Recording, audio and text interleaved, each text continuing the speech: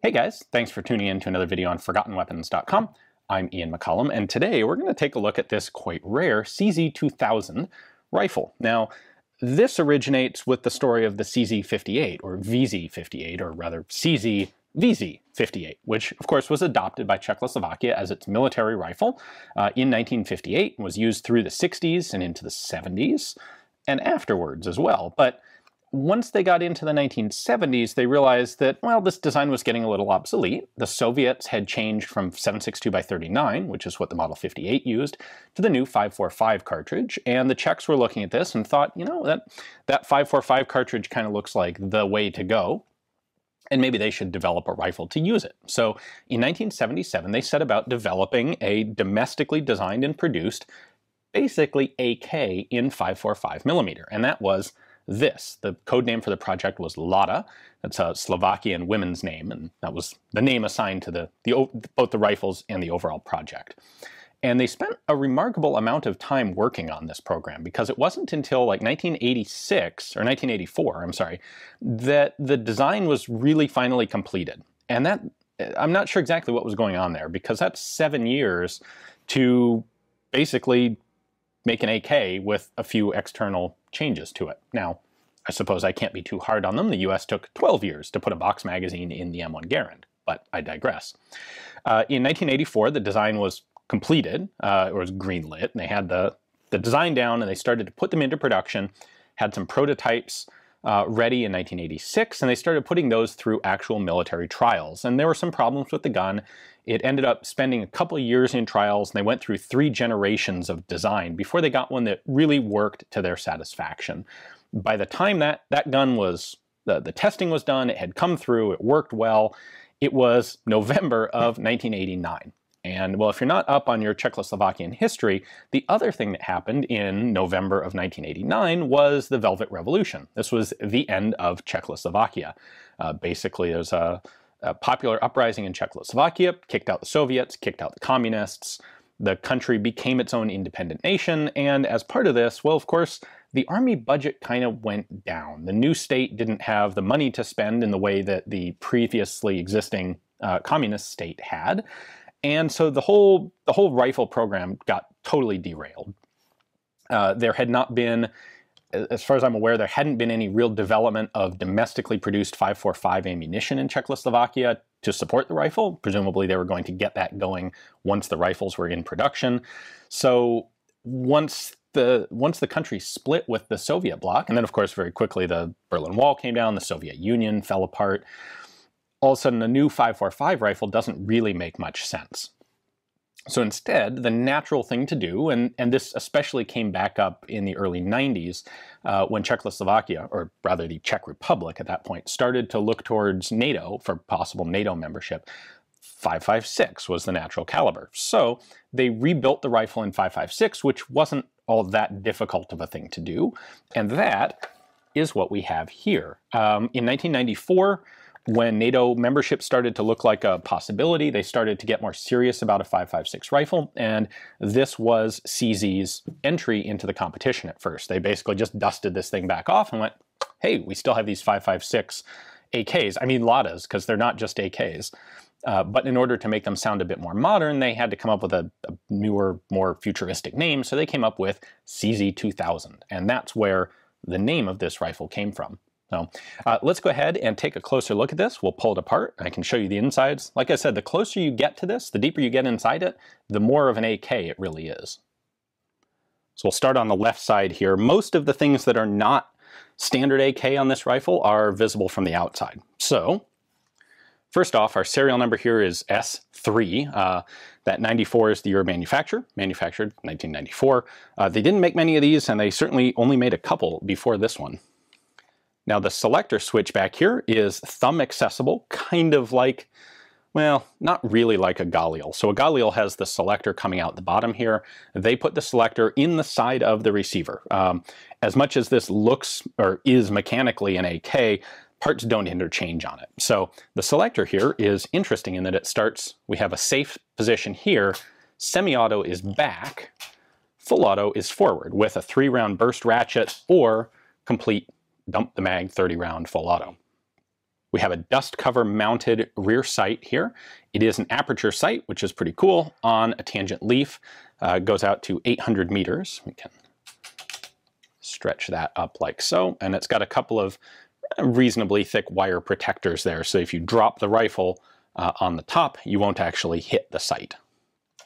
You can see the aperture right there, and then there is also the night vision version when you flip it up that just has, it's like a big open pistol style of notch sight.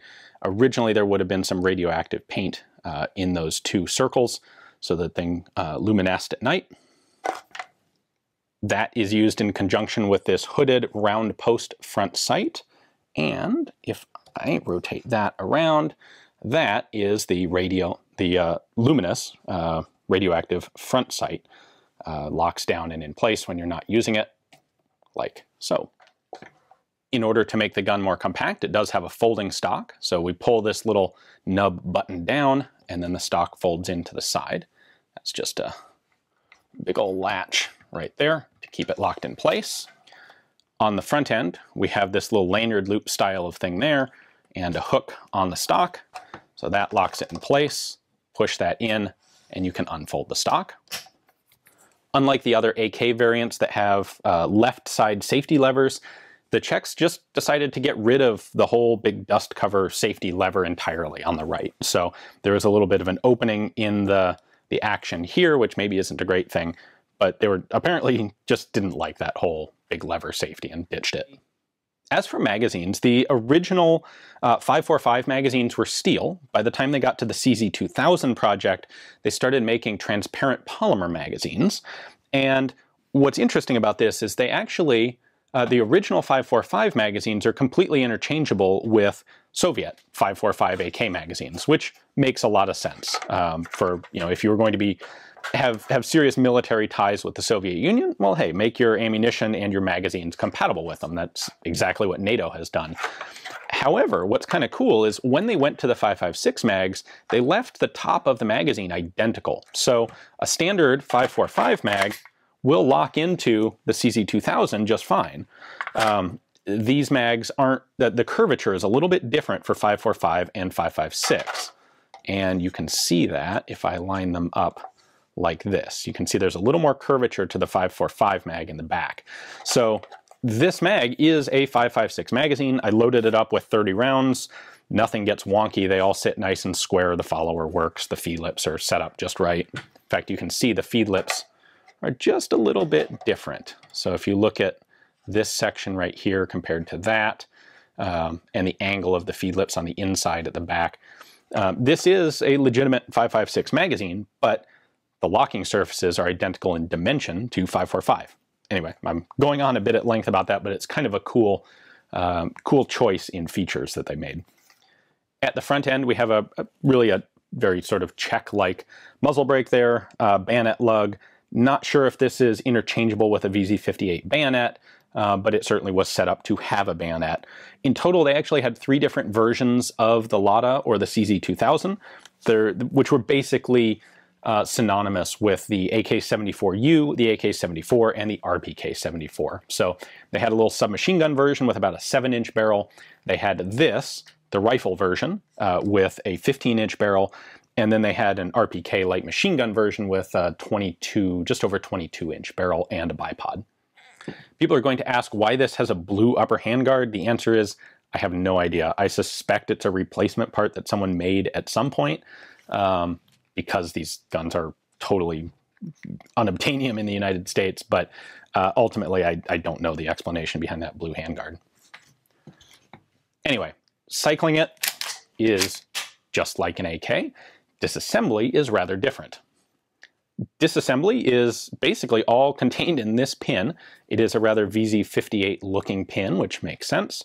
We'll push that through. It's captive, so I can pull it out to there. And then at this point, I can take the dust cover and slide it backwards and off.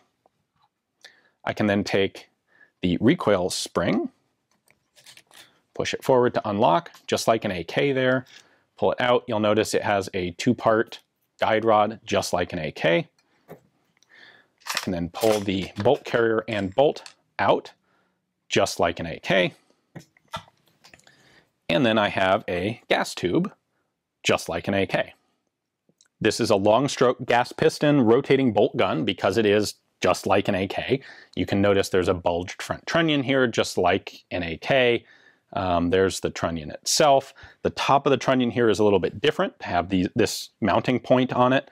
But once you start looking inside the receiver, this is very much an AK receiver. The rear trunnion is also a little different in design to accommodate this different folding stock. But the fire control group is like an AK, but with the addition of a 3-round burst ratchet right down there, right in there. You have a pair of rails welded into the receiver here and here that support the bolt. We have our hardened ejector pin or ejector blade right there. This thing, it's interesting how much work went into this, given that it literally is mechanically an AK. And you can certainly see that in the bolt and bolt carrier here as well. So there's the bolt carrier. There's the bolt. It's a little grimy. But that is, no doubt, an AK bolt. Even the gas piston is very much like an AK. It's got that little bit of wobble in it, like an AK should. Roll pin, basically holding it in place there. Front end is AK. So what they've done on the dust cover to allow stable mounting of sights is add a reinforced section here that has a little lip on it. You can see that right down there. And then that slides into 2 little grooves under these lugs. You just see them right there. So when the top cover is all the way forward, it's locked in place pretty effectively. It's not like on most typical AKs where it's just sort of sheet metal tension holding it in place. This actually has locking grooves and guide rails to hold it in place. So there you have a CZ-2000 completely field stripped. Not a whole lot to it. Once you understand the AK, you certainly understand this rifle. Eventually, the CZ-2000 would be dropped entirely by CZ, and it was replaced with what we know today as the 805 Bren, which is still a gun in development, still has a few issues to work out. But these guys, these CZ-2000s, never went into all that much production, and they're fairly rare guns, and it's really cool to get a chance to take a look at this one today. Hopefully you enjoyed the video. If you do enjoy seeing this sort of thing on the net, please do consider checking out my Patreon account. It is the folks there at $1 a month who really make it possible for me to travel about, find awesome rifles like this one, and bring them to you guys. Thanks for watching.